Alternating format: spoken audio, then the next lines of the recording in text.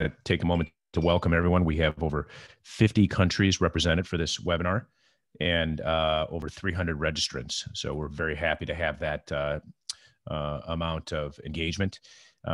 Jack Farr, Andreas Gomoll, and I are going to present 3 cases, as you see here. This is part of a webinar series that has been assembled in 2021. And while I know much of our educational initiatives have been in response to the pandemic, I think these are some things that make it very efficient and easy for all of us to teach one another and to continue to interact. But obviously, it'll never replace all the benefits of a face-to-face meeting.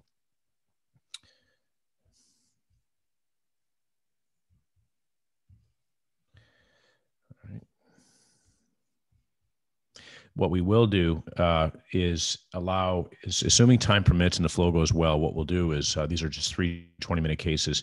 We will allow question and answer through the question and answer chat box that you see on the bottom right. So we're going to review 3 cases in sort of ascending level of difficulty and thought processes. The first case will be a focal cartilage defect of the medial femoral condyle in an athlete. The second one will be a bipolar lesion of the patellofemoral joint in an individual with patella instability. And the third case will be a chondral defect in someone who has meniscal deficiency, issues with the ACL, and also malalignment. So I'll start with mine, and I'm just going to disconnect my audio so you can hear the soundbite for this particular case.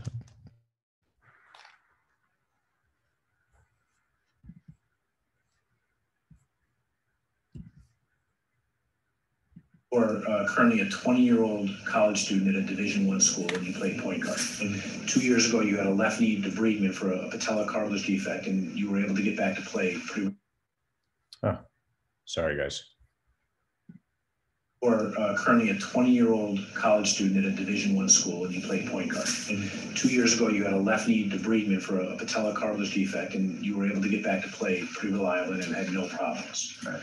However, over the last 3 weeks, no injury you can cite, you've had right knee pain that's really inhibited your ability to play for more than 2 to 3 minutes before you get pain and swelling. Correct. You do not recall an injury? No. Where is the pain located? On the right side of my knee, and then kind of over here on the patella and then some on the back. Okay. Since this started, have you limited your play, or are you just trying to push through it? Just trying to push through it. And have you been suffering for that in terms of discomfort? Yes. And has your performance been compromised? Yeah. Okay. Your goal is to play how many more years? 2 more years. Have you ever redshirted or taken a medical redshirt? No. You have a red shirt remaining now, is that correct? Correct. How many more games could you play before that would be compromised? 6 more games. So if you played 6 more games, you would no longer have the option to take the medical red shirt. Correct. And then you might miss a year of school if you play, unless you got a medical red shirt, Correct. Which is another way to get around it. Fair enough? Mm-hmm. Your desire is to play, is that correct? Correct. All right. As you currently stand, do you believe your knee would allow you to play at any reasonable level? No. The more I play, the more it hurts. Okay. And the more it swells up. Okay. So I recognize there's some attributes to this case that are sort of United States dependent. There's some attributes to this case simply because, you know, this is a college student who has a scholarship in the United States. We have the opportunity for, say, a 4-year school to extend it to a 5-year because they can get a medical red shirt as they recover from an injury. So they can actually go to college for 5 years to accumulate their 4 years of sport. And there's some nuances of it, but that's why we spend some of the time discussing that. So Jack, you know, with this particular instance, you've got someone who's got a little bit of time on his side. He has ability he wants to play, but he says he cannot play. I'm curious if there's any other attributes of the history that would be important for you to make a decision with respect to the treatment. Not really, other than I want to know about mechanical symptoms and recurrent effusions. Okay, so he doesn't complain. He complains of a little bit of clicking, but it's not always painful. And his biggest complaint is weight-bearing pain and effusions. Andreas, is there any other features of the history that you might find helpful? Did you talk about alignment and whether he tried a brace unloader? So he is neutrally aligned and he has not tried a brace. But yeah, I mean, I guess I would say, would you feel optimistic? And we, you know what, we didn't discuss the lesion. Probably should do that, and that's okay. It's not related to brace or no brace. But why don't you just tell me about the features of this that you see, and would your decision making differ? Would you care about this, for example, if he had no symptoms and this was picked up on a preseason physical, because everyone gets an MRI in a preseason physical, for example, would this bother you? Or if he had no symptoms, would you counsel him in any way? Or, and is there any features about this that pushes you to be a little more aggressive surgically? I'm using that as a segue from your brace concept of maybe trying something else in addition to injections. And I think overall, the most concerning thing about this is just how extensive his bone marrow edema is, which tells me that this is not just a lesion, and we pick up lesions all the time, but that this is an active lesion, and likely his pain is coming from that. So hence the unloading. If we can somehow calm down his edema, he might be okay playing with the lesion. So are you okay? So you think a brace might do that, or you think just shutting him down for a bit?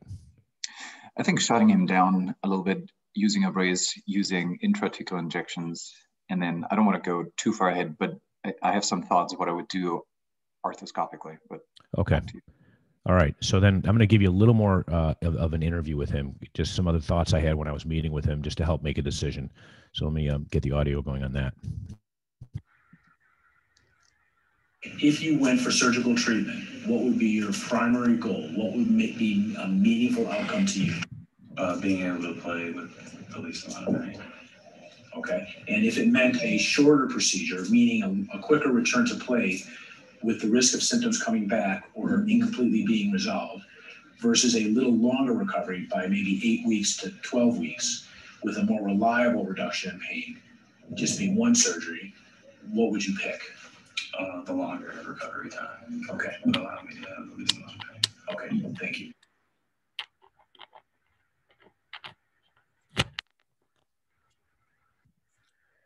Okay, so Andreas, I don't know if that's helpful or not, but I was just trying to get at, there are some situations where a simple debridement or other might be warranted, but we know that it may not be as long lasting, may not be as definitive. It may be inconsistent with the athlete's timeline in terms of duration and so forth.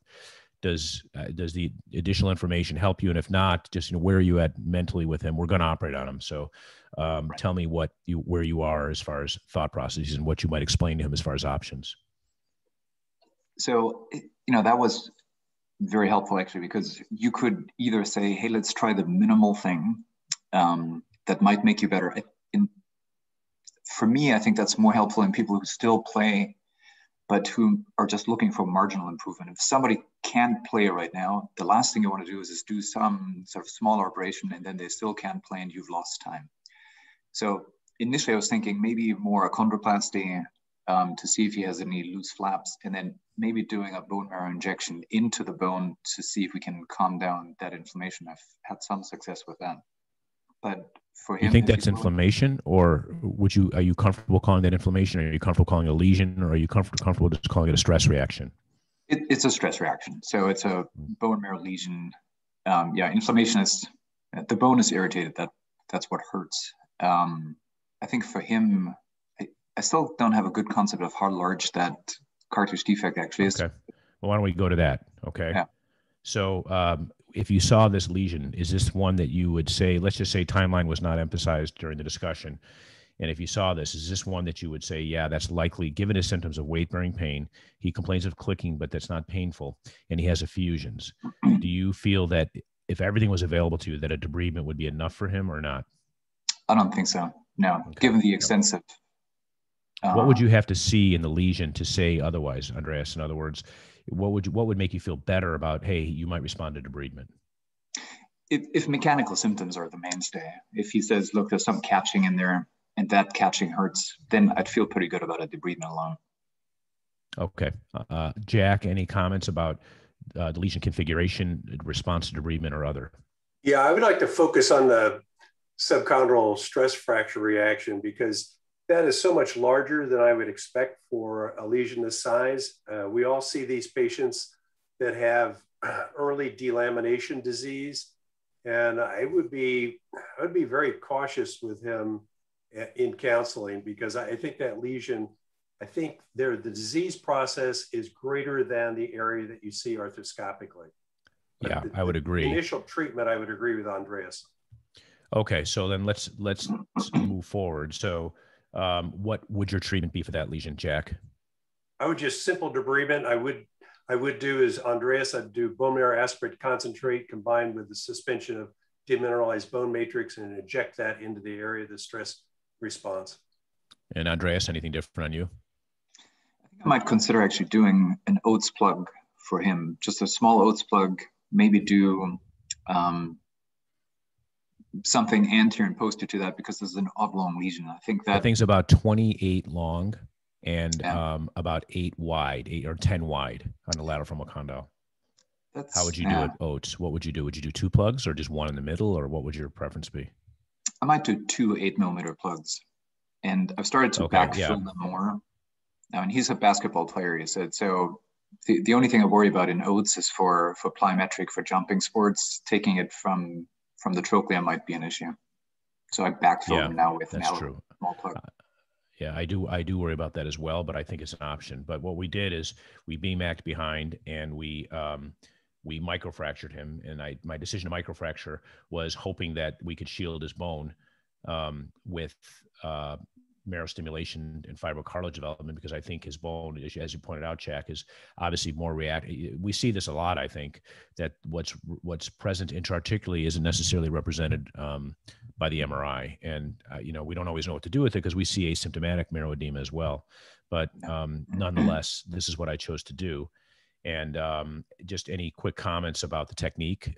Well, I would like to say that you used the term, so I treated it with microfracture, and we know. Yeah, I call it drilling. We'll call it micro drilling. Right, and I think there's nuances on how you approach marrow stimulation, and I think these are in evolution. I personally like micro drilling deeper than the old microfracture, and you're showing that now. Yeah. And I'll tell you what we showed is that drilling versus fracture, we looked at a series of patients who were matched, and 34 had an all and 34 had drilled. And we looked at our revision rates. And this is what often happens after an all. You see a big fracture response. And that's why I think load protection post-op is so important, because you're really creating a fracture environment in this situation. We're using all. When we drill them, the bone is quieter. These are not the same patient. These are different patients. And we saw for our revision rates for all versus drilling, you can see here for all was about 40% failure, required revision versus 17%. It's not a perfect study, mind you, but I do believe intuitively anyway, that drilling is the right way to go. And, there is some data for this that supports it in athletes. And I think the big issue is do it correctly. I think drilling is the right way to think about it. You will find literature to support marrow stimulation. The key reason I didn't do Oates, which I would have loved to have done, is just because of what Andreas pointed out. I just worry about the concept of robbing Peter to pay Paul here, in terms of taking from another donor site.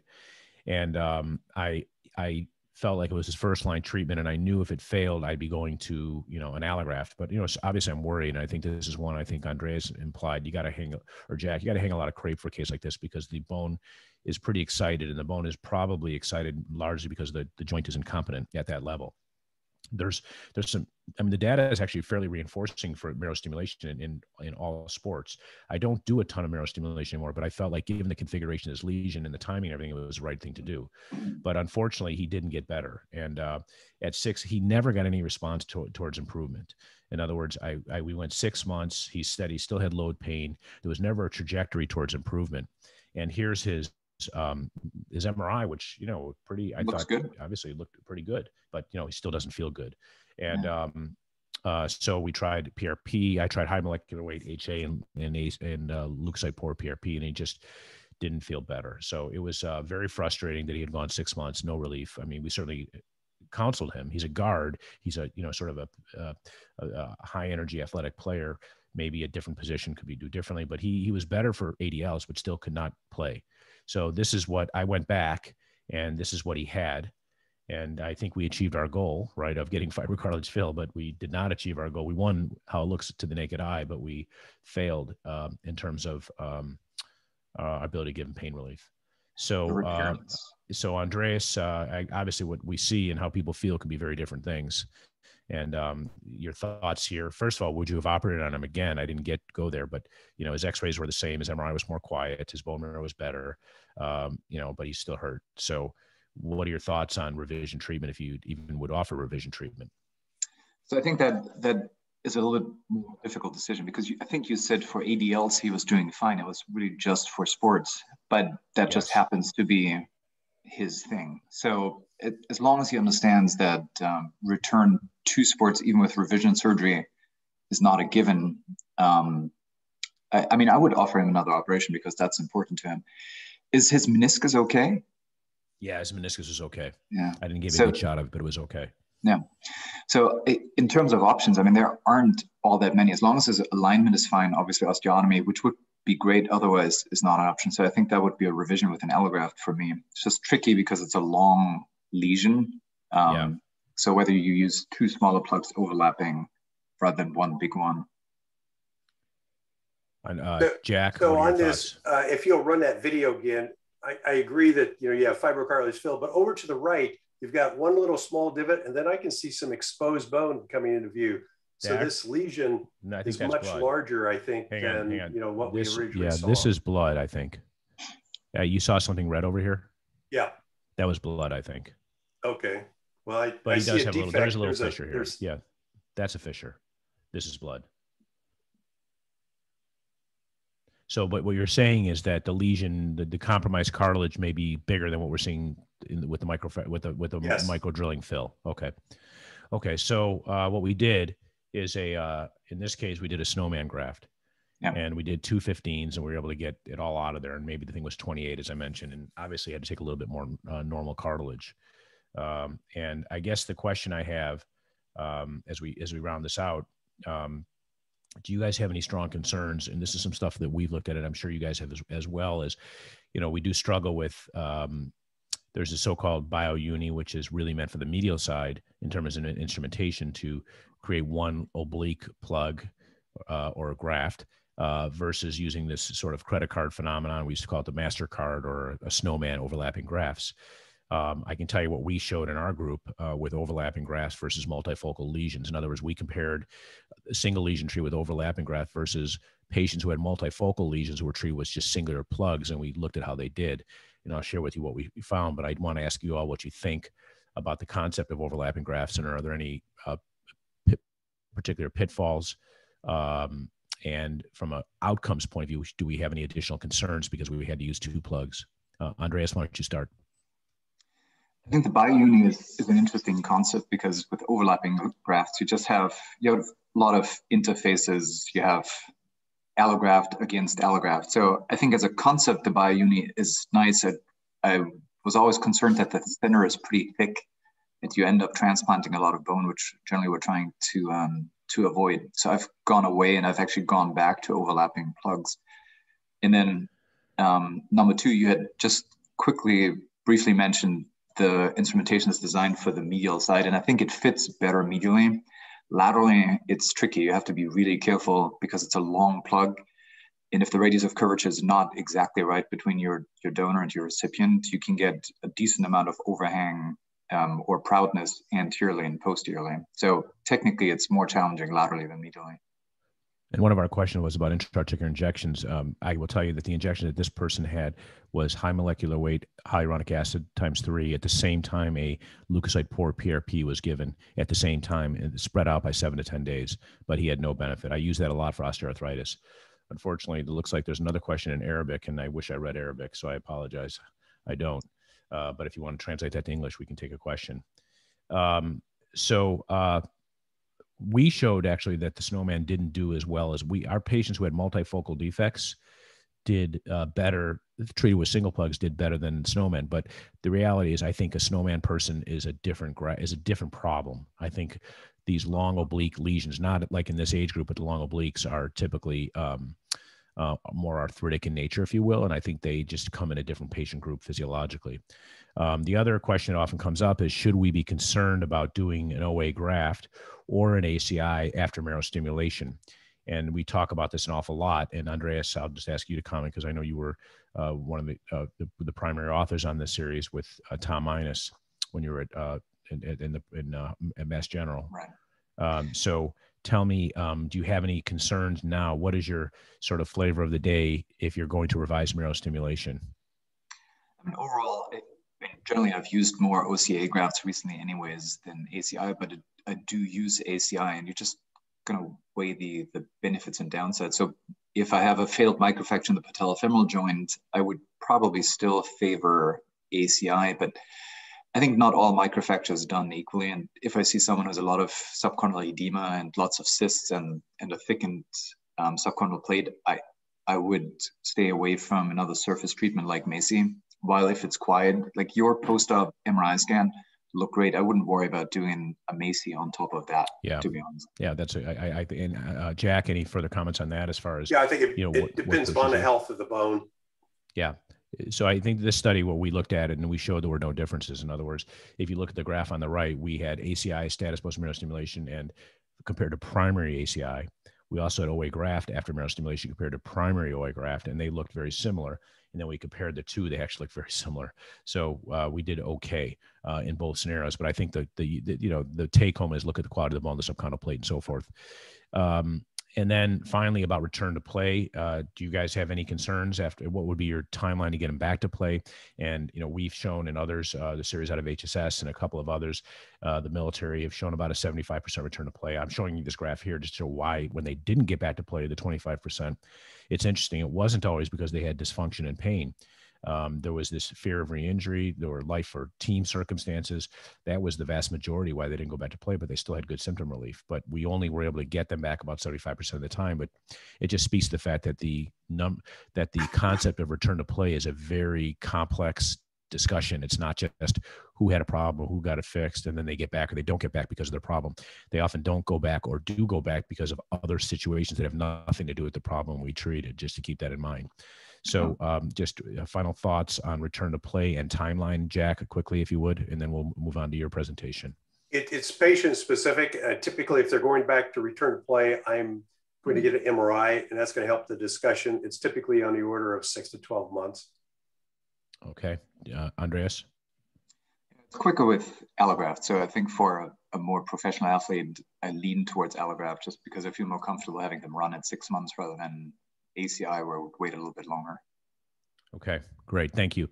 Okay, we're pretty much on time, and we have a question and answer box. It's open. So I think what I'll do is stop sharing, and Jack is going to pull up his talk. I think, do you have control right now, Jack? And maybe she switched it over. Yep, good. You're sharing, and we can hear and see you. Is it sharing? Yep, just go to, you're doing great. Thanks. Great. So I'm going to discuss a patient with patellofemoral articular cartilage loss. It's a 13-year-old patient. She started having instability at 8 years of age and has really had both subluxation and dislocation since that time. An outside surgeon performed debridement and then MPFL tightening, but she had recurrence of both instability and pain. She's already been tried with formal therapy, bracing, activity modification, but she still has pain and instability. I'll see if this.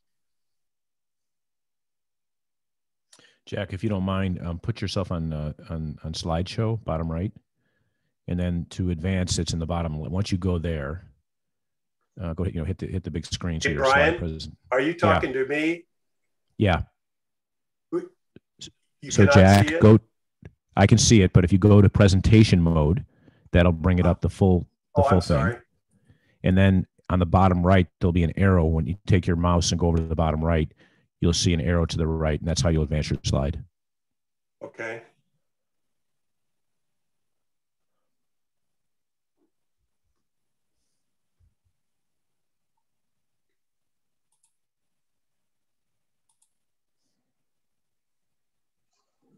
And if you want to play your video, just hover over your video with your mouse. Yeah, I want to play the video. Can you hear it? Hang on. No. Do you have headphones in? No. Do you have a microphone on that's external mic? Yeah, I can cut it off. If you take off your external mic, you'll be able to hear the video and just start it over. And use your microphone. I tell you what, why don't you've got my tape, why don't you run it, okay? Yeah, I'm going to share. So can you just run it? Yep, no problem.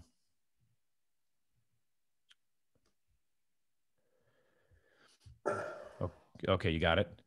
Yep. Okay, here we go. So go ahead and play the video now. So your first dislocation is about 2015. Yes. And what were you doing? I was playing basketball with my friends. And you play basketball now? Yes. Does it go out? Yeah. How often does your kneecap go out of place? It just happens every now and then. Once a month, once a week? It's just it's random usually. And between episodes when it goes all the way out, does it ever go partially out? Sometimes.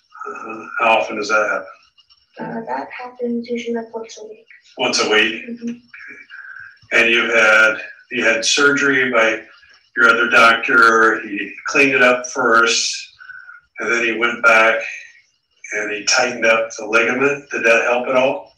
It did for a little bit, but it stretched back out. It stretched back out. Mm-hmm.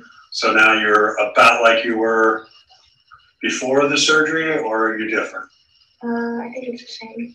Okay. And do you have any pain in it at all? Sometimes. What are you usually doing when you have pain? Walking or running. Does it swell? Yeah. Where does it swell? Just around the kneecap area. Okay. Are you still doing any exercises? Not right now. Are you wearing a brace at all? Not right now. Okay. So Jack, do you want to any comments on that? Yeah, so I think she's kind of downplaying it.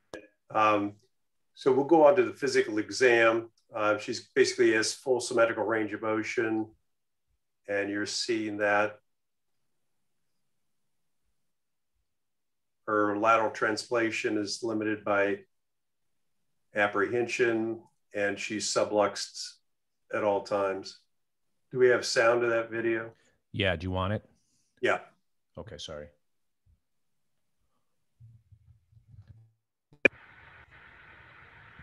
Limited. So her knee is about 5 degrees of recurvatum, symmetrical. She has 150 on that side, 150 on this side, and you don't really see fluid. Here's displacement. You don't like that, do you? So I'm limited. Okay. Sorry, Jack. Is that good enough? Forgive me. Yeah, that's fine. Her hip rotation is symmetrical and within normal limits, and you can see her Baton score is within normal limits. So we can go on to imaging. Brian or Andreas, do you have any comments on these images? Well, you sort of answered it. She looked a little valgus, asymmetric valgus lying there, but I think you're getting to that now. Yeah, it's 5 degrees. And, you know, on these recurrent instability patients, they usually have multiple comorbidities. And I kind of go back and forth. Personally, 5 degree is sort of the gray zone for me. If it's 2, 3, or 4 degrees, I'm not going to do an osteotomy. If it's 6, 7, or 8, then I'm probably going to do an osteotomy. You could see that she is dysplastic on that side, the trochlea, even on a merchant view. And as we all know, that means she's very dysplastic because the dysplasia is best seen towards the entrance, and you don't see that on a merchant view. So she's very distally dysplastic, evidence of the prior ossicle from recurrent dislocations, but fortunately has near joint space maintenance. Jack, Thanks. I can't really tell Yep. on the lateral, but does she have any kind of bump right up in here? Not a bump, but she does have a positive crossing sign. Mm-hmm. Do you want to clarify what that is so people know? Yeah, so on a true lateral, and that's pretty close to a true lateral, the entrance to the trochlea, as we have in a normal patient, their lateral trochlea, the height of it is always higher by definition than the groove. When the line that outlines, Brian's pointing to it, the groove, that should always be below the trochlea, the lateral trochlea. And so when they cross, that means the floor of the groove is equal to the height of the lateral trochlea, and thus it's flat. Or if Brian was asking, is there a bump? It can even be convex. So that's helping to decide, is it a mildly dysplastic, flat, or convex? And obviously de jure classifies them as A is dysplastic, but they still have a groove. B is flat, C and D are convex. So next we'll show MRI. Hey, Jack, can you, in your physical, were you able to, you could get her medially by one, you could get her, could you neutralize her, or was she effectively, quote, tight laterally? She one was plus tight. medial. So I could get her medial, but it stopped. And then she did have evidence. If further in the exam, it shows that I can somewhat reverse so they probably did a lateral release at one of the two prior procedures. And it is possible to get her almost to neutral. So she still has some, what I would say, moderate lateral tightness, but with this sublux positioning, I'm concerned that if we're going to medialize her, we're going to increase that lateral tightness unless you do something. And one final question, do you give any importance to internal rotation of the tibia during passive flexion when you're examining her to see if that helps? Does that give you any added information in terms of your decision making? Well, that just means that the tuberosity is too lateral relative to the trochlear groove. Yeah, so that would place more emphasis on doing something with the tuberosity. Okay. You could see at full extension, she's markedly chronically subluxed. She has marked wear that goes from the medial facet across the median ridge. And at least in my practice, I see tons of medial facet lesions with recurrent instability. Most of those are asymptomatic. Those, however, that cross the median ridge, they have a much higher incidence of persistent symptomatology. And you can see there's at least a suggestion that there's trochlear cartilage damage as well. And you can argue, is that flat? The articular cartilage looks flat. The bone looks a little concave.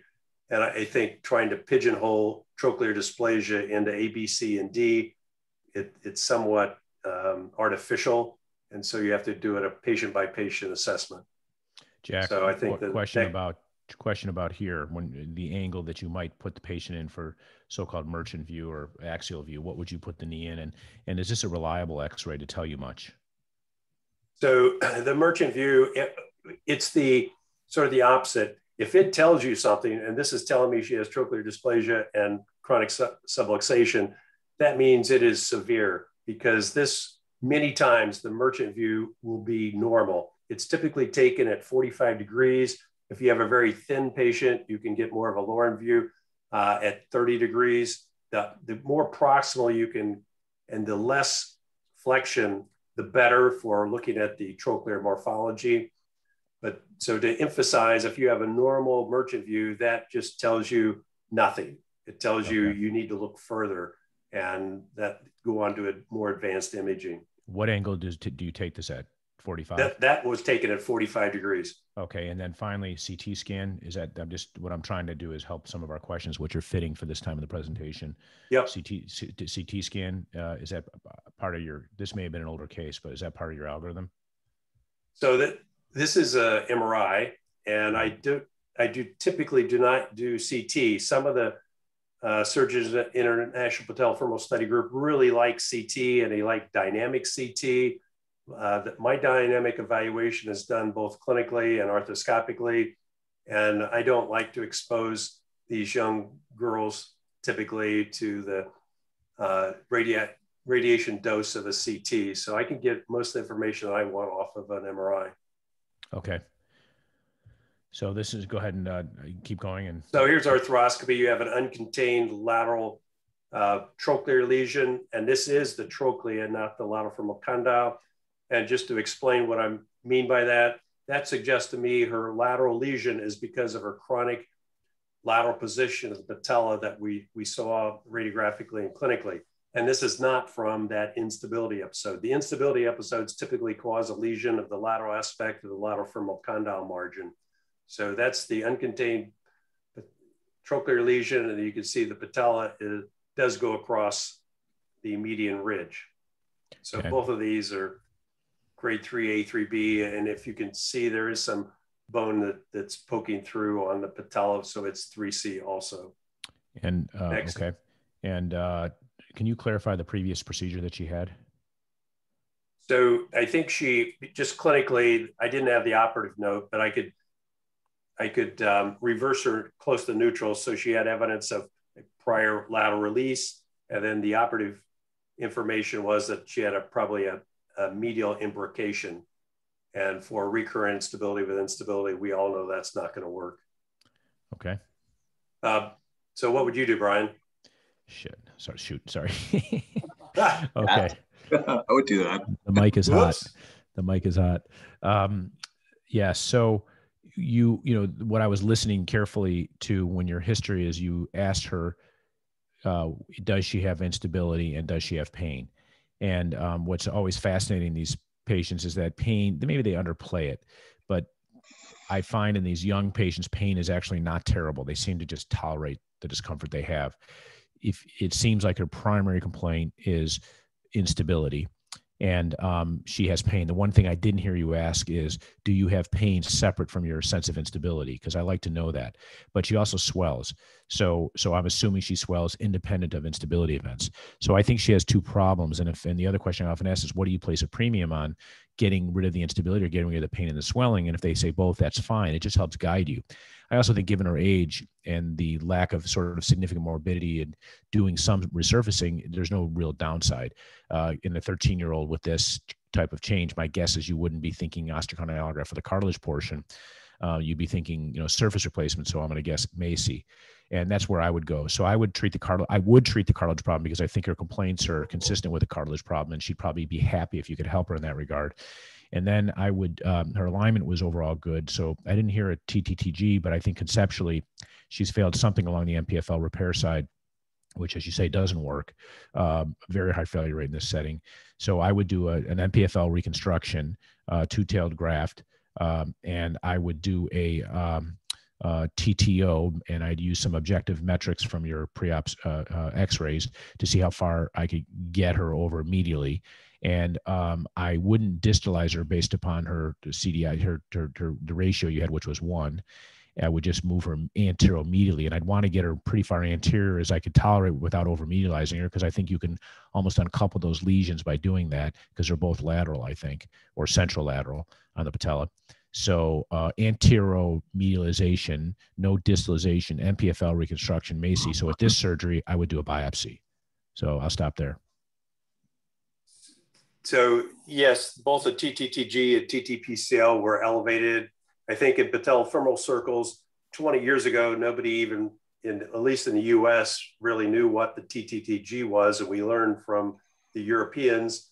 And now it's swung to the other side, that many of the fellows are, they know exactly what those measurements are. They know the normal limits, and they want to treat it based upon those numbers. And now we're kind of swinging the other way. Yes, do we want those numbers in front of us? We certainly do. But then we base our clinical judgment to combine it with those numbers to decide whether or not to do a TTO, and then how much do you anteriorize and medialize. So Andreas, do you have anything to add on that?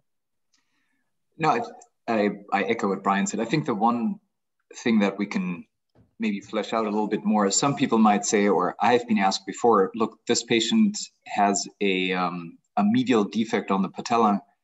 Why would we want to medialize her with a TTO? Wouldn't that load this defect more? And I think as a concept, yes, at first glance, you might think so, but you said she always laterally tracks. So if you look at this MRI scan, that median ridge always rubs against the lateral condyle. So if you medialize her, all you do is you actually improve congruency of the patellofemoral joint. So right now she's point-on-point loading in that area of defect. And if you bring the patella more medial, then that lateral facet can finally participate in load sharing. And overall, the patellofemoral loads will go down. So it's just something that my fellows sometimes find confusing. But for these patients, yes, you do have to medialize them. And no, you don't increase load on the medial facet. I think that's a fantastic addition. That's very important to conceptualize. Yeah, and that's why so I think we can often go say on uncoupling, but that was eloquently said, because you make the defect essentially less relevant. Whether or not you do something to it biologically may not even matter, but just getting her set in a proper place may be really beneficial to her. So Jack, do you want to narrate?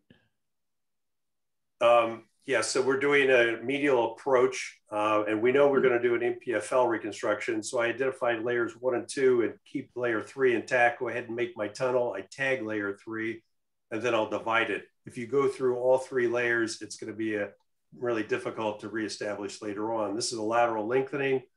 where lengthening are approximately 2 centimeters. There's a superficial oblique layer that I elevated, and here's the deep transverse layer.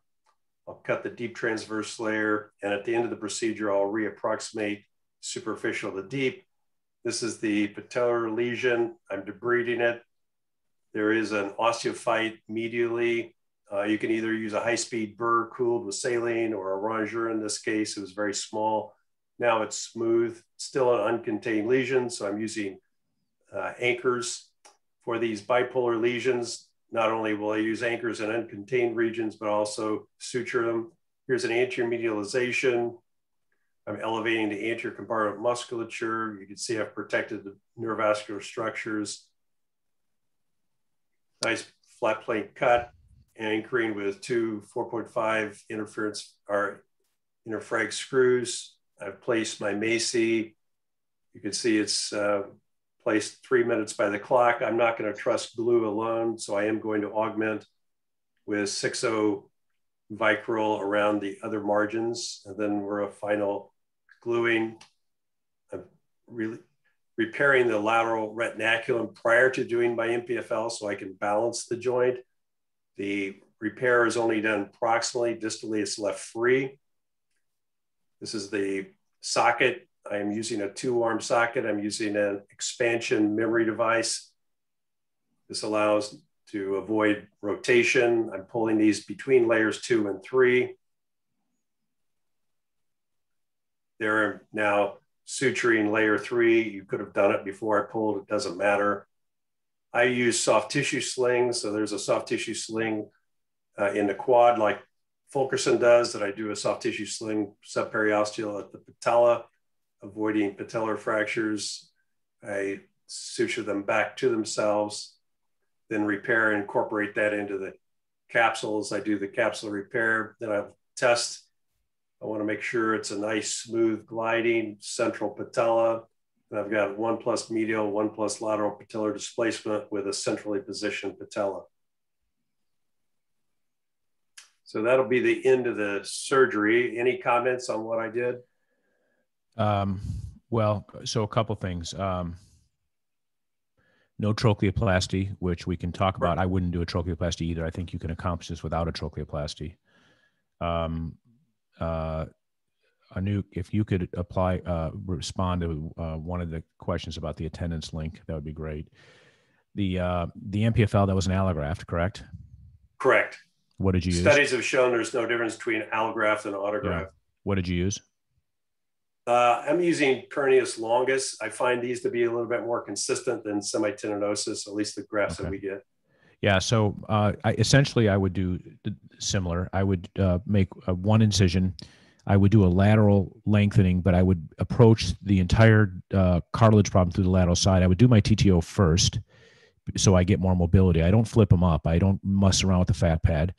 I just do enough mobilization distally so that I have more mobilization proximally. Evert the patella, manage the cartilage problem. I actually would do the MPFL drilling and everything else first because I don't want to muck around with the patellofemoral joint after I do the ACI last. So I would do the TTO first. I would do a lateral lengthening, a surgical exposure laterally. I would not do a medial arthrotomy. I don't know if you did or you didn't. I couldn't tell. I would use a hamstring graft. Again, a lot of ways to get it right. You asked how we would do it. I think that you'll get it right many ways here. I would dock it on the patella. I use very small drill holes that are blind, so it's a tenodesis effect with a 3-5 hole. And then I would dock it in the femur at the anatometric point. Maybe I would use fluoro, but we've gotten pretty good with just checking it. And I always check the length of the graft to make sure that they're not getting tighter in flexion, because that's the one thing. They already have every reason to get stiff after this operation. So I make sure the MPFL isn't contributing to that. So it's a balanced MPFL. I set that length, but I don't set it until I fix the tibia. So I do the osteotomy of the tibia, do all the preparation for the MPFL, do all the prep for the cartilage, fix the tibial tubercle osteotomy where I want it. Then I fix my MPFL where I want it.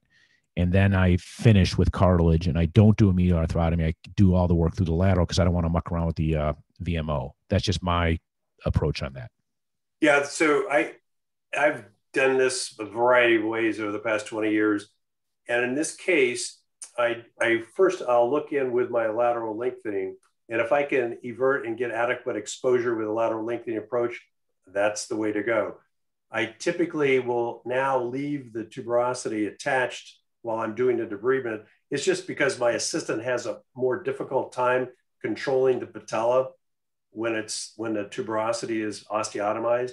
And so this just gives a little bit more control. That's the only reason on the order. Andreas, how about yourself? It's really just a variation on the theme. I do the same thing. I do also do the osteotomy first, and then I leave the tubercle actually, as you had said, attached distally, but the proximal part, a sort of position that it makes it easier to get the patella everted. And then I usually prepare cartilage, and then I sort of assess how I can get the exposure. I'd like ideally to fix my tuberosity and do my MPFL so that I can do the isometry without worrying about the ACI graft. But sometimes once you have your MPFL in, it's hard to evert the patella. So sometimes I do the MPFL last. And I agree, I try and approach it through the lateral side. So Jack, for we'll the just finish up in the next couple of minutes. I'd just like to emphasize that for treatment of the comorbidity, and in this case, what are we going to do with valgus malalignment of 5 degrees, and what are we going to do with trochlear dysplasia? I would like to try to do the least amount of surgery, get the best outcome. So that's why I elected not to do those two. Also, with trochleoplasty, you're supposed to have an intact trochlea. She doesn't have an intact trochlea.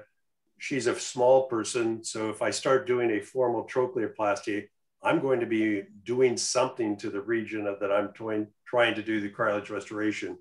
So Schubenstein and et al. Showed that their results with type B trochlear dysplasia without treating with trochleoplasty was just as effective as those studies that did treat it. So that was my thought process on not doing a trochleoplasty.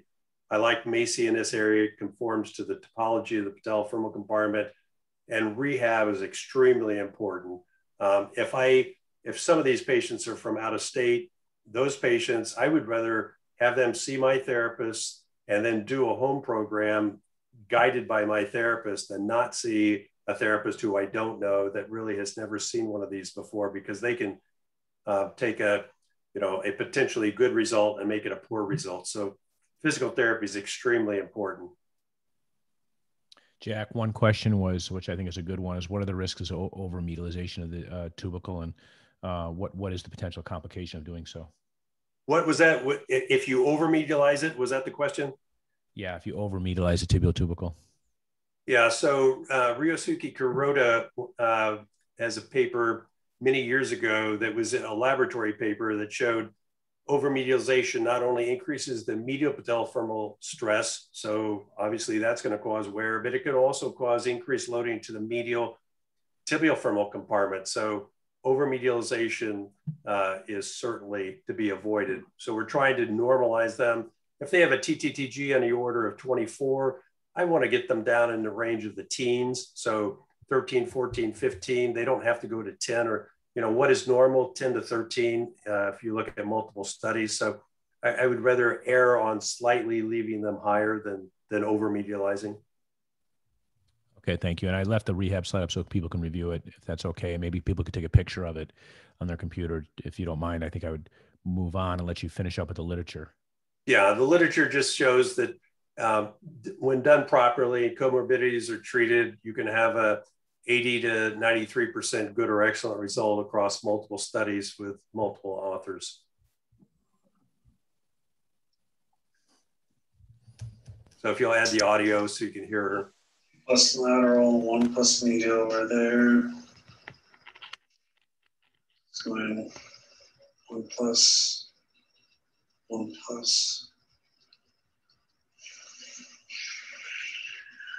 Line of fusion, tighten your muscle up here, tendon it here. See you do a straight leg raise.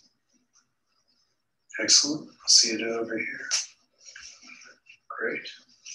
Let's see you bend this one all the way up. Bend this one all the way up. Okay. Kick it back out. Okay, do this one. And really, no, I'm not causing any pain.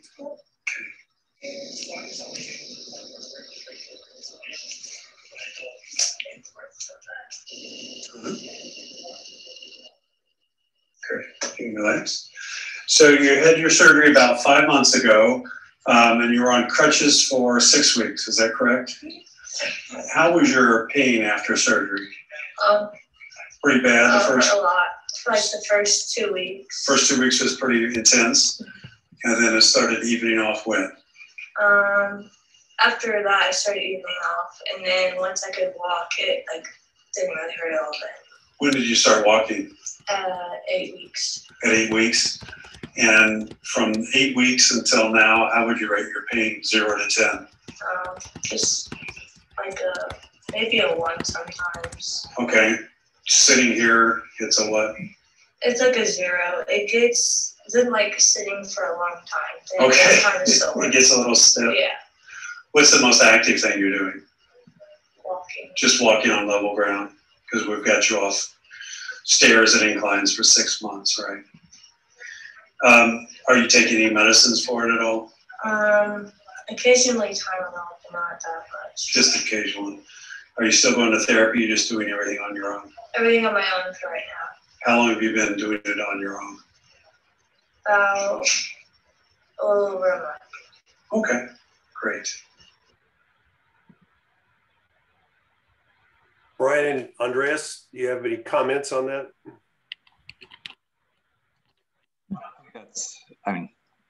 She has a long road ahead of her, but I think these are really challenging problems, especially in young kids like that.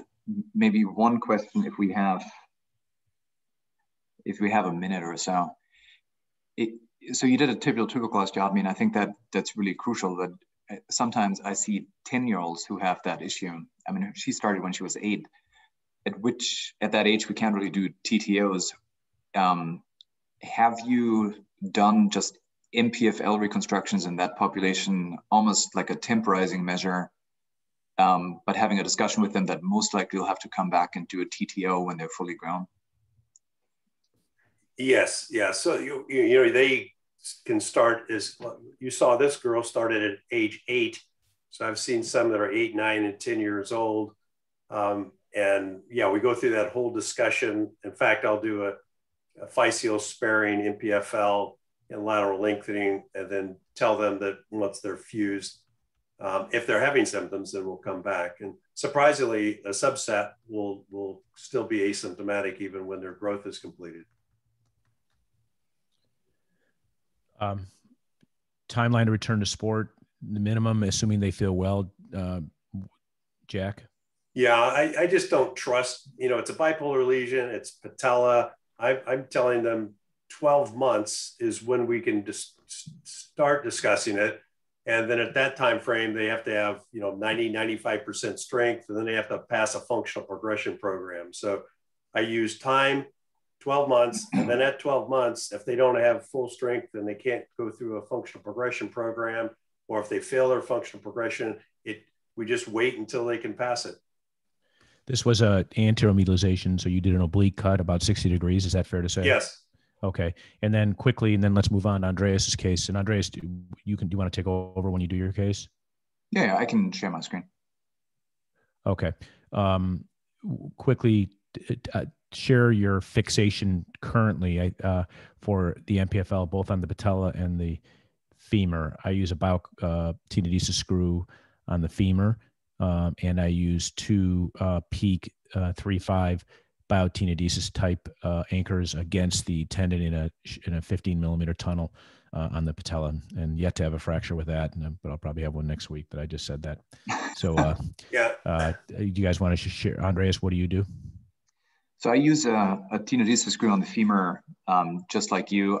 I used to use a biotenodesis screw, but and maybe that's just subjective, but I've had some patients who had increasing pain sort of 3 to 6 months out, and I felt that was maybe when that screw is starting to disintegrate. So I've switched to peak screws on the femur. Just need to be careful that you really seat it all the way, because obviously they're not going to go away.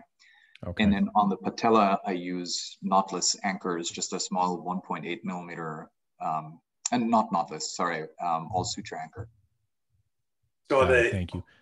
on the femur, as you saw, I'm really trying to recreate the two arms, so the two extremes of the MPFL, native MPFL, and I don't want those to twist as I'm putting in a screw. So I'm using a memory shaped device. So I put the device in and then I expand it and that will trap it. It's made out of PEEK. For the patella and for the quad, I make a subperiosteal dissection into the patella and I do the quad just like John Fulkerson. So these are two soft tissue slings. And I've been doing this technique for about 5 years and really haven't seen any change in recurrent instability from using an anchor fixation that I did before. Okay, Andreas, do you want to take over and share? And Jack, I don't know if you can see the question and answer while Andreas is presenting. Okay, I will. Carrillo, he has a complicated question that I don't think I can answer. So I'm gonna leave that one to you. All right, so I want to present a little bit of a complicated case that I did a long time ago, actually, and I intentionally wanted to pick something that I did a long time ago because it adds the dimension of what would even I do differently now, because we all have learning curves when we do these procedures, and we start out maybe staging more, and then as we get more comfortable and quite frankly better with doing these procedures and faster in the OR,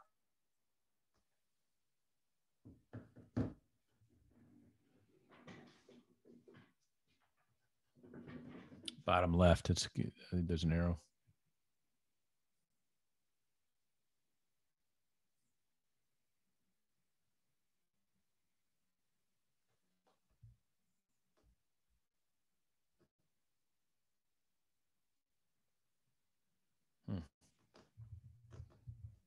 Can you guys hear me?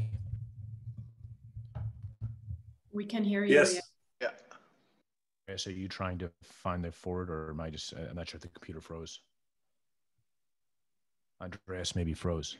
Yes, somehow. Huh? Okay, so I'm going to go to, he's probably going to sign back in again. That's my guess. Yes. There he goes. So Brian, while you're setting that up, there are a couple questions. One is talking about patellar alta with early OA changes. What other treatment besides strengthening, bracing? We all know that patellar alta really markedly causes abnormal patellofemoral biomechanics. So that would be leading to that early OA. The discussion on whether to distalize, anteromedialize with distalization, patellofemoral arthroplasty, all those are going to be dependent upon the specifics of the individual patient. I'm actually back. It's, all right, fine. Do you think, Andreas, it's a bandwidth issue at all with where you're at? If you're sharing no, or no? it's okay. Go ahead and share. My wife came and the laptop decided to switch on to the hotspot in the car. So got it. All right. Perfect timing. So right. At what point did you were just go ahead to the next? So you're not seeing my screen, right? You're seeing yours. Go ahead and share yours again. Yeah. Reshare. Right. Perfect timing. Yeah. So she had an ACL from contact soccer injury. This was treated with an allograft reconstruction. This was 2011, a little unusual now, somewhat unusual then, but she also had partial medial and lateral meniscectomies. And then the one thing that was unusual was she had a post-op intra-articular pain pump placed for 3 days post-op. And at the time, at least, we had a lot of data from the shoulder that that's a bad idea, but nonetheless, she had it for her knee. Initially, she had an uneventful recovery, then she had increasing pain starting at about 6 months post-op. And that's when she had additional imaging being done. But let's start with the physical exam. So when she saw me, and again, this is about a year after her ACL reconstruction, incisions were fine. She had a little bit asymmetric valgus on the affected side, some quad atrophy, range of motion. She lacked full extension. She has small effusion. Overall, she's a little stiff, so decreased patella mobility. And she had a grossly unstable knee with a 3B Lockman and a grade 1 pivot shift, stable collaterals. If we go into imaging, maybe focus on the alignment x-rays on the right. So she had asymmetric valgus increased on the affected right side. She had a little bit of lateral joint space narrowing. The MRI scan that she had before she saw me showed somewhat extensive arthrofibrosis. You can see her huffa is pretty scarred down, She had small medial and lateral meniscal remnants, and she had a lot of subchondral bone reaction in especially her lateral compartment.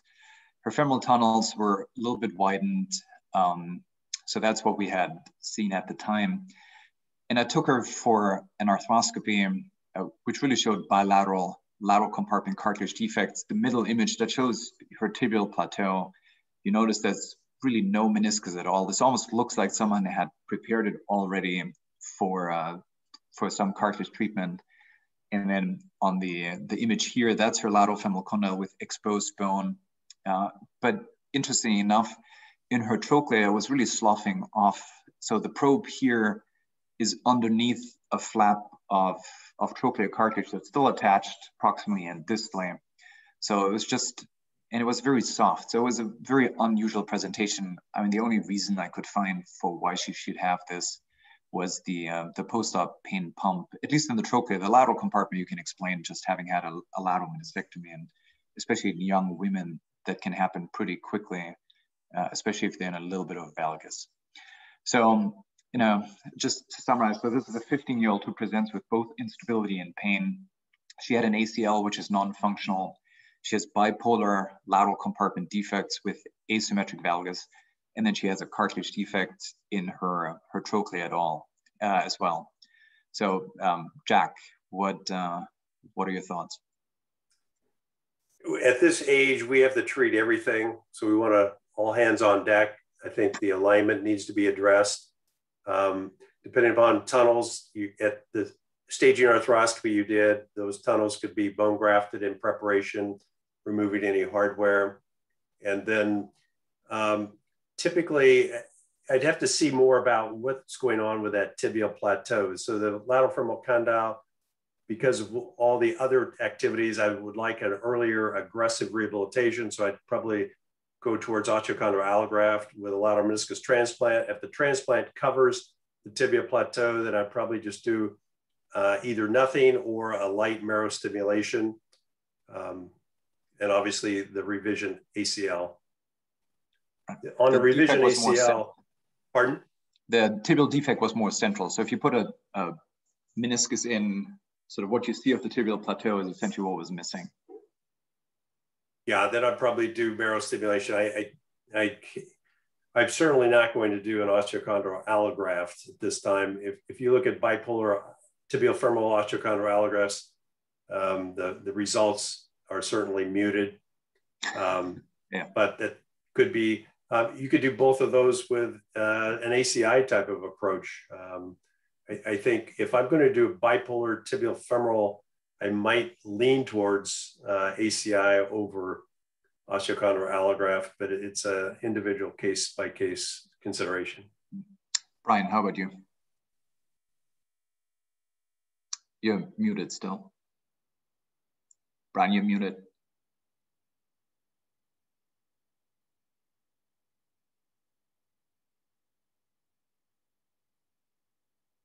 Brian, you're muted still. In 2020, that was the #1 statement. Unmute your microphone. That was the most common statement.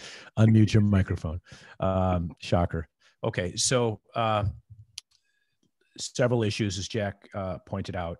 You've got, and I think the age warrants correcting as much, if not all, and knowing, guarded, but you've got some low-hanging fruit because of alignment. So, and you want to do your best operation possible for each of these. So there are times when you've got, so a lot of this is timing, but we all, as far as how you decide to do it, and there'll be, dealer's choice, but I would correct alignment, but I would not overcorrect it. I wouldn't overcorrect anyway, because it's valgus. So I'd bring her to neutral, but I think you said she was medial meniscectomized, and you certainly don't want to overload the inside. So I would bring her to neutral, and I would do a distal femoral osteotomy, although I could argue maybe proximal tibial valgus varus producing too, because you might be able to do something biplanar.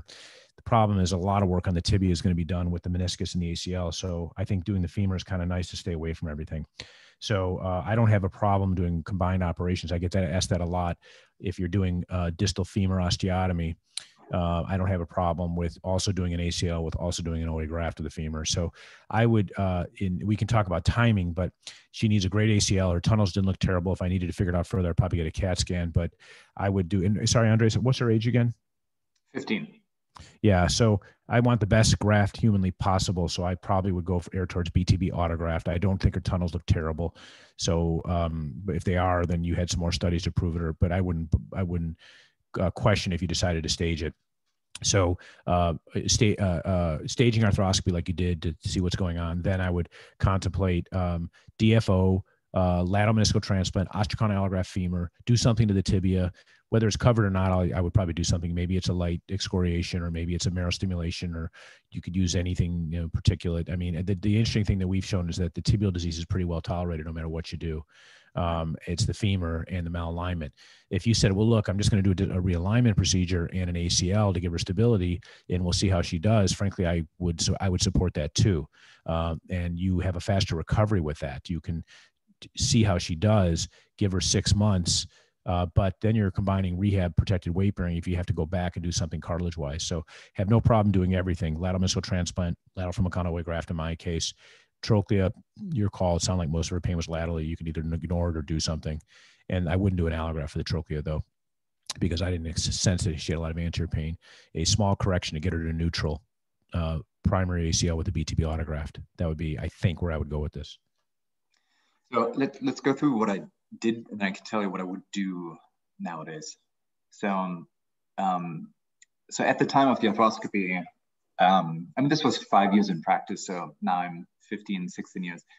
So at that point, I figured it would be a little bit much to do all of that together. So I did a DFO, and your point of not overcorrecting is very well taken, especially with someone who had something going on in the medial compartment. I removed her screws from the ACL reconstruction. I did some bone grafting for her tunnels. At the time, I didn't do a MACI biopsy because I felt that based on the intra-articular pain pump, the cartilage was really compromised. I think nowadays I might go to the other knee, actually harvest cartilage from the other knee. We had done a study recently that looked at the quality of MACI biopsies, and if you have a multiply operated knee, the biopsy quality goes down. So in that sense, my threshold of going to the other knee would be fairly low. But because of that, at the time, I made a decision to go with the allograft route and came back, did, as mentioned, a lateral meniscus allograft transplantation. I used an osteochondral allograft for the lateral femur and then used particulate cartilage allograft for both the lateral tibial plateau and the trochlea.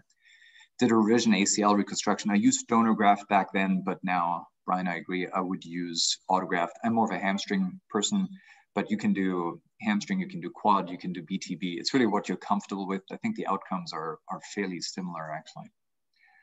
Yeah, I mean, she's not going, this is not a design to get her back to cutting, pivoting sports. You just wanted to give her a stable knee. So you could do frankly, you could do any ACL graft if you wanted. You'd achieve your goal. Right. And I think your point of sort of just doing stability and an unloading osteotomy is a good one. And I think if this were a patient who's, let's say, in their 30s, I would do that. I think I would just do a realignment osteotomy, don't do any cartilage in the lateral compartment, give them stability, and just have a discussion that hopefully we gain you 10 years and we do a lateral uni, and overall that might be an easier recovery. But in a 15-year-old, as we've all said, that's not really an option.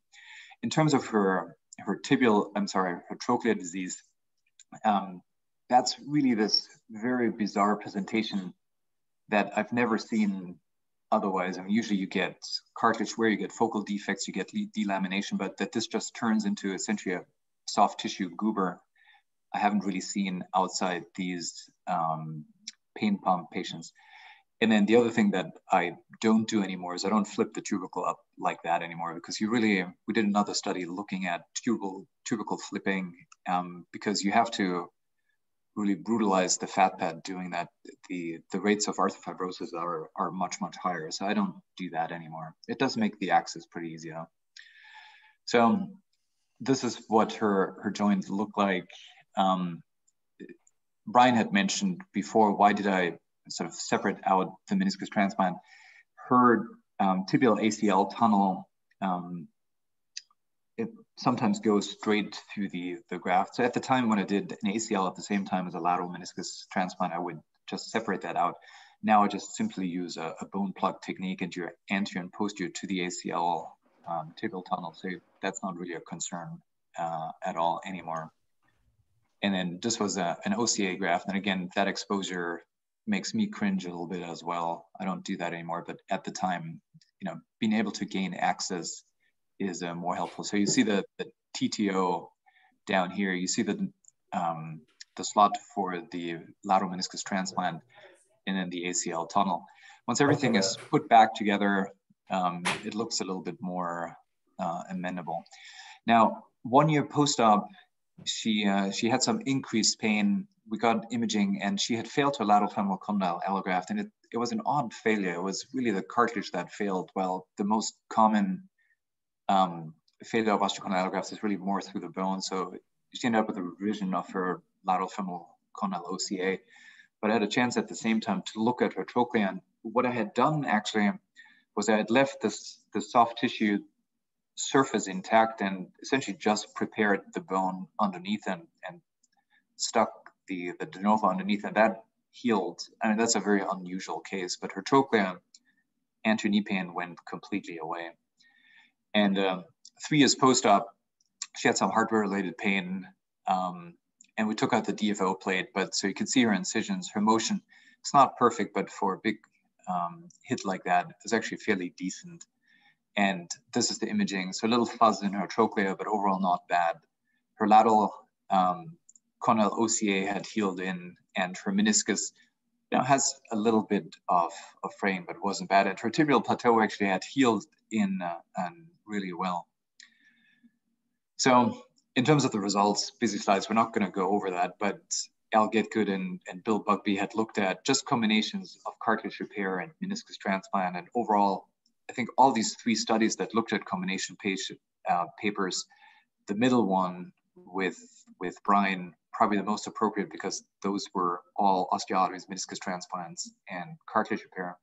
They all share a very high reoperation rate. So you really need to tell your patients, look, you have a 50% chance of having another surgery afterwards. Doesn't mean 50% chance of failure. Actually, in fact, most of these patients did okay, which is shocking, but I would still say you have an about 25 to 30% failure rate, and we're trying to get you 10 to 15 years. You will have definitely smaller cleanup surgery, and then a larger surgery coming your way at some point. And that might be a revision of osteochondral allograft or a MACI. At some point, probably a arthroplasty as well. The one point where I would say, what would I do differently now? I think for her, Brian, you had mentioned maybe a closing wedge HTO to address the valgus. I think for a case like that, that would be elegant because I decided to do a TTO at the same time, and you can do a TTO and that closing wedge through the same incision. So you stay away from the femur and avoid that incision. That's worked pretty well in my hands. So I think these days I probably would do scope, a MACI biopsy from the other knee, do a medial wedge closing HTO, and then come back, do my lateral meniscus transplant and a revision ACL reconstruction at the same time, and use MACI for the trochlea, tibial plateau, and lateral condyle. And the reason you would do a medial tibial plateau closing is why? Because I need to get, I do these now mostly through separate incisions. So I do one incision for the joint, one for the TTO. So I reuse the same incision that I used for the HTO. I use that again for the TTO. And then also, if you look at a DFO really unloads the joint mainly in near full extension because you do a coronal plane in the femur, while a proximal tibial osteotomy works both in extension and flexion. If someone has, let's say, just a femoral condyle defect that's closer to full extension, it doesn't matter. But if you have someone who has a tibial defect, you want to unload them really throughout the range of motion, and that works better from a tibial perspective than a femoral. And what's the purpose of the TTO, for exposure? No, I mean, she had a pretty large trochlea defect, and her patella, even though the patella didn't require any work, but it wasn't pristine. So at the time I felt. So that was to unload it, and that was why you did it, right? Correct. Got it. Okay. You made a comment about failure of OA graft, which I'm not sure has been my experience. You mentioned that the most common failure is bone. I think on MRI, that's the most common finding, but from when I look at our revisions for OA graft, which happens about 30% of the time, we have to go back. I wouldn't call it revision, but to your point, going back. So we have about a 30% reoperation rate for simple cartilage problems and 50% reported like everyone else did for these. And good point that they often get better after you do that, or they're not a disaster. Their odds ratio to go on to replacements like 6 to 7 compared to those who don't need reoperations, whatever that's worth. But when I see a failed OA graft, the most common failure is either what you showed, and thankfully that's the case. The second most, because you feel like you can do something. The second most common failure is where they do have some bony change, but their cartilage is perfect, and I don't really know what to do with those. Right. So I guess if you say failure, what you can treat is what you showed. Failure for reasons they still hurt, I have no idea, is what you said, but I don't know what the heck to do with those. That's the biggest challenge we have, because I get texts and emails from people who are saying all the time, well, they still have pain, and I did an MRI and they have cystic change or whatever, but the graft is still stable. And I don't know what to do with those, because I don't think I'm going to do better if I just redo their OA graft to make their MRI better. I just don't know why they're hurting, and I think that's the biggest challenge. But so that was a great case. I'm just trying to think if there's anything. Oh, yeah. So one question I had is, did your decision to bone graft the tunnels, did you feel that you had to do it, or you figured, well, I'm there anyway, why not just do that, set the stage for the ACL, and I'll do the DFO at that time? Is that what your rationale was? It didn't come out quite well on the MRI scans. But her tibial tunnel was very posterior. So I felt that the tunnels were just not ideal. Okay. And would you, if you were an older patient, would you have thought about just realignment to neutral and ACL primary revision? Would that have been your dealer's choice and just ignore everything else potentially? Correct. Yeah. Okay. Jack, any comments? Well, when you're talking about an older patient, I think we need to be specific on how old you're talking about, because you have very active 50-year-olds or 55-year-olds, and in that group, I'm probably going to do exactly what you said, was to avoid doing cartilage restoration, and then if they fail, then we'd also bring up the discussion of a partial knee replacement. Yeah, I think that's the point. It's not that we're treating old people, we're discriminating treatment for older people. They're just, chronologically further along. The challenge is with this patient with cartilage is we just know it's a guarded prognosis, but we seem to be willing to take the chance. It's guarded not because you're going to make them worse. It's just you may not make them better.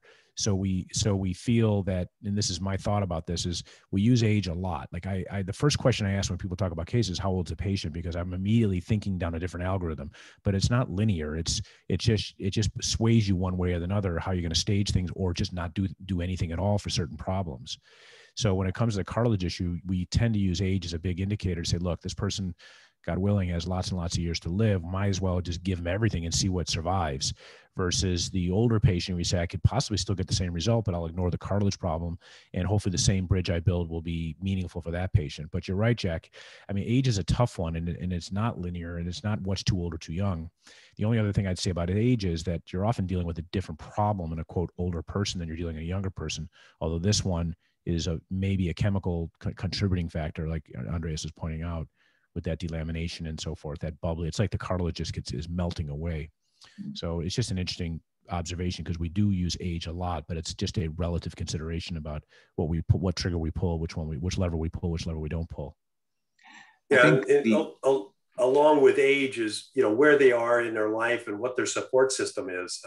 Most of these kids in college and high school, their mom's hovering around like a helicopter. You have somebody that's 40 or 50, they're probably the breadwinner, and they don't have time for 12 months of rehabilitation. And I think it's also what Brian had alluded to. It's, if you look at patients like that, their problem never goes away. So we can sort of palliate a little bit over time, but And when I talk to these patients, my goal is to get them somewhere into their maybe late 50s or early 60s would be ideal. And then they can, quote unquote, have a knee replacement.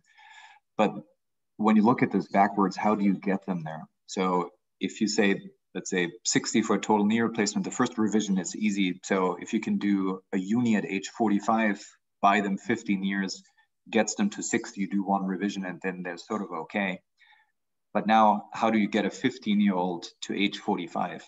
Doing a partial on her, she would have a much easier recovery and she might be pretty pain-free, but that uni is not going to last her till 45. And generally we don't revise unis to unis. So that's why we want something before to get her to the mid 40s and then you can do your uni. And I do unis and I think they're great operations, but you know, they are option limiting. After uni, you generally do a total and you don't want that to happen when you're too young. I think we've been talking about this concept of bridging surgery for many, many years. And now I think we're all seeing the results. We're seeing the other end. I mean, yesterday, I just saw a lady who's now in her mid 40s and I operated on her when she was a teenager. And so she's now failing. She's not failed, but she is failing, probably will need an arthroplasty at age 50. So both to the patient and to myself, that's a success. Right. If you talk to an arthroplasty surgeon, I'll go, oh, you were just kind of mucking around. No, I wasn't. I was trying to bridge her till she's more age appropriate for arthroplasty. Well, I think we're going to have to wind down. I want to thank Anouk and Stefan Zeiler for contributing. I know we're just in all kinds of time zones, which is one of the challenging aspects of doing a webinar and for people taking their Saturdays to do this.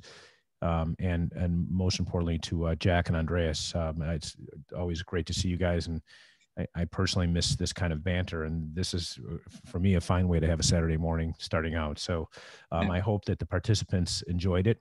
And there will be a follow-up email to evaluate the program and provide some suggestions. I know we can always do better. What you see on the screen here is the next one is Thursday, May 20th. And that's, you can see the time zones there. And I feel you should sign up to the ICRS website. But this will be on evidence and innovation for scaffold augmented single-stage cartilage repair. And I'm sure, just given the speakers and the experts, that this will be an awesome presentation of case-based learning.